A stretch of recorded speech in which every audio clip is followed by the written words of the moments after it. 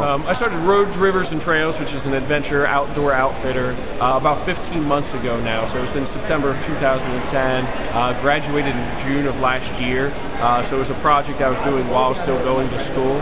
I went to UC for the Entrepreneurship major.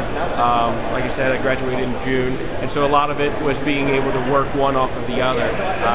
Became extremely helpful when I went class straight to Entrepreneurship project. I was able to apply that. Another thing we're kind of doing is working a lot with the community. Like I said, the organization's being nonprofit, Historic Milford Association, which drives traffic and drives business to the community there in Historic Milford. We work with nonprofits like the Boy Scouts, Team River Runners, a great organization, the Cincinnati Nature Center, amongst some others. And that's where we kind of really capture the essence of what we're trying to do. A project not just to sell the retail goods to get outside, but really push people and drive people towards that outdoors experience. So on my feet are the Vibram 5-finger shoes. It's a minimalist shoe. It was one of the first minimalist shoes that they made.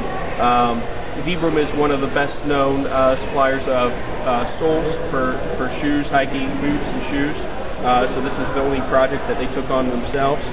And what it does, it returns you to a more natural state of walking, or it's also made for water sports or hiking or yoga or anything of that nature. So it gives you the protection of a sole underneath your foot while the flexibility and the more natural state of walking, of being barefoot. Actually pretty comfortable.